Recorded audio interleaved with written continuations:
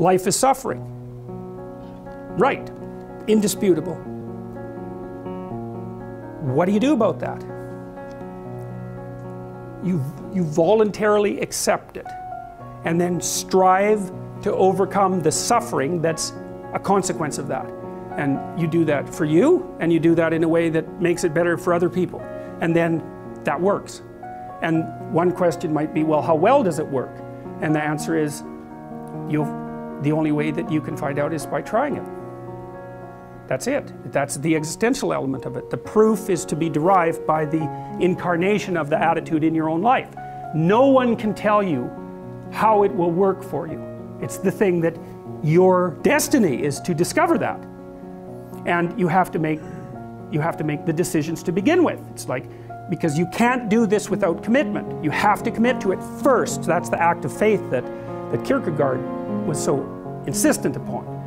You have to say, I'm going to act as if being is good. I'm going to act as if truth is the pathway to enlightenment.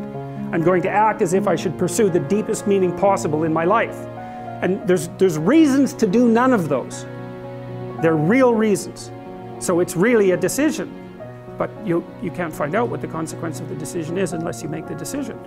I think the same thing happens when you get married, by the way. So if you think you might leave, you're not married. And then you think, well, the marriage didn't succeed. It's like, well, maybe you were never married. Because the rule is, you don't get to leave. And there's a reason for that rule. Now, I'm not saying that there aren't situations where there should be exceptions made for that. That's not the point. The point is that there's some games you don't get to play unless you're all in. And the other thing that's so interesting about being alive is that you're all in. No matter what you do, you're all in. This is going to kill you. So I think you might as well play the most magnificent game you can while you're waiting. Because do you have anything better to do? Really? Why not pick the best thing possible that you can do? Why not do that? Maybe you could justify your wretched existence to yourself that way. I think you could. That's what it looks like. You know, people find such meaning in the responsibilities they adopt, it stops making them ask questions about what life is for. If you have a newborn child, for example, like unless you're really in a bad way, psychotically depressed, or maybe your personality really needs some retooling, you stop thinking about anything but ensuring that that baby is doing well. And if someone comes along and asks you an existential question about your commitment to that, the right response is, why are you asking me such stupid questions when this is manifesting itself right in front of your eyes? Like, how blind can you be? That isn't a time for questions about the meaning of life. The answer is right in front of you. And if you can't see it, it's not because life has no meaning, it's because you're blind. I mean, that's what the image of the Virgin Mother and the child is all about. It's like, what's the answer to the meaning of life? Here's an answer. It's like, well, I'm going to criticize that. Well, go right ahead. You know, it's like what you're like a what do you call that? A termite gnawing on a temple. There's no utility in that sort of criticism. It's blindness. And it's the same thing with regards to the path of the hero. It's like, it glistens in front of you, and you can criticize it. It's like, fine. Put the cart before the horse, and see how far you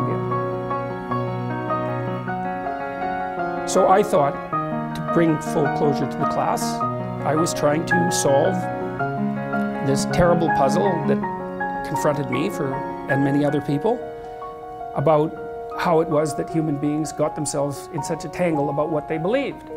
Such a tangle that we were pointing the ultimate weapons of destruction at one another, which, by the way, we are still doing. And I thought, okay, well, I understand that. We need our belief systems. They orient us. And that means there will be conflict between belief systems, and that can be a catastrophe. And that's being played out everywhere, again, in very many ways. What's the solution to that? Well, one possibility is there's no solution. It's just mayhem all the way around. Could be the case.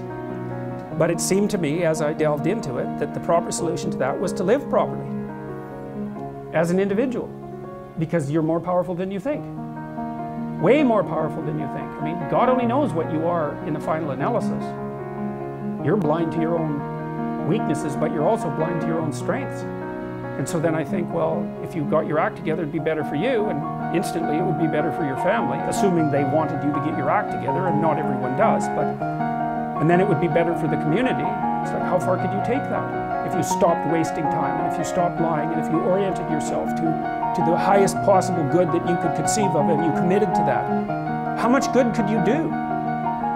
Well, I would say, why don't you find out? So that's what I think you should do.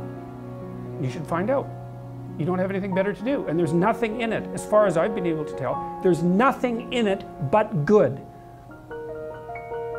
So maybe you could sort yourself out so that you wanted nothing but the good. And then maybe you could help make that manifest in the world. And maybe we wouldn't have all these terrible problems then. At least we'd have fewer of them, and that would be a start. So it's the answer to the problem of humanity is the integrity of the individual.